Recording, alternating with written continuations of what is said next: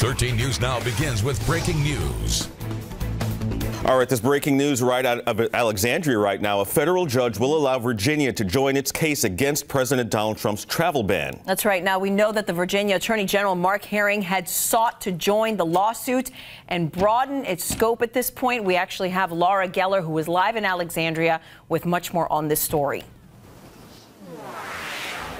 Well, guys, that federal hearing wrapped up just a short time ago, and we just finished speaking with attorneys for the plaintiffs in this case, as well as the Attorney General. And what this order means is that Virginia can move forward with its case against this executive order on immigration. Now, the Attorney General's case was technical in nature, and it basically said that this executive order gives financial harm to Virginia, and it doesn't allow students and faculty and other people to come to this Commonwealth while it is in effect. The federal government, on the other hand, argued that this is not the case for Virginia to move forward with this argument because it is reaching settlements with the plaintiffs originally named in this case.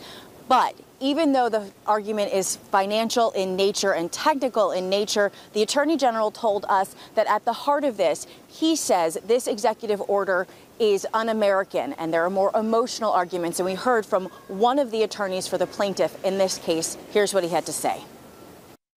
Imagine that you have worked rigorously for months and months to have the ability to live in this country, to work, to pay your taxes, to buy a house, and then to suddenly, at the stroke of a pen, literally when she's in the air, have that dream dashed. Tremendously traumatic.